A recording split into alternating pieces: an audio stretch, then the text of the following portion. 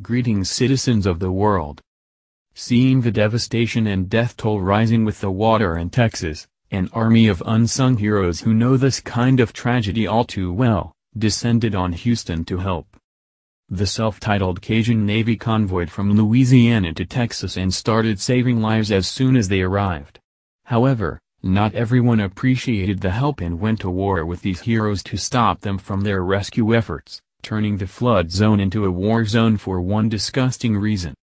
Although Texas Governor Greg Abbott called in the help of 3,000 for rescue efforts of stranded people, the devastation was too large to ensure all were safe. 5 have already died before this new kind of navy came in and changed the plight for one elderly woman so far, who may not have made it out alive if it weren't for the skilled Cajuns. If there's anyone who understands the devastation and terrifying nature of a flood, it's this group of Louisianans who recently lived through the horror themselves.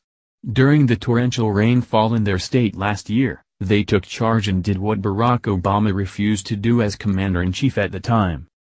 Today, they are facing a new adversary from Obama's era who tried to derail them from rescuing more stranded Texans because the Cajun Navy had something these pirate thugs wanted.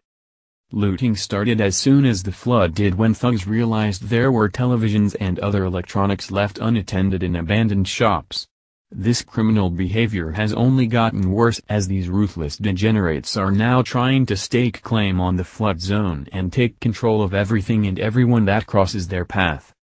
This includes several boats carrying victims, manned by the Cajun Navy who just went to war with these Houston hoodlums after an apparent act of piracy. A potential act of attempted piracy was reported by the Louisiana Cajun Navy, a group of volunteers attempting to rescue victims of Hurricane Harvey and its aftermath. The group, which has over 140,000 subscribers on Facebook, says that looters attempted to forcibly take boats at gunpoint. Clyde and the other team members and teams are all safe. Looters decided to pose as people needing rescue and they attempted to overtake the boats and there were shots fired at the boats. I repeat, they are all safe. Looters must not have wanted our boats in the water for rescues. Please feel free to share this post. We are currently on stand-down pending a new strategic plan. Although the post cannot be independently verified amid all the chaos in the area, the post was shared tens of thousands of times before being inexplicably taken down. Texas storm chasers captured the original post. The Cajun Navy has stood down after looters attempted to command their boats and fired weapons at said boats. No injuries. Texas storm chasers. The Cajun Navy corroborated the claim that they were shot at. It's true, the page manager replied to a commenter on the post. People are desperate. Happens during most disasters, unfortunately.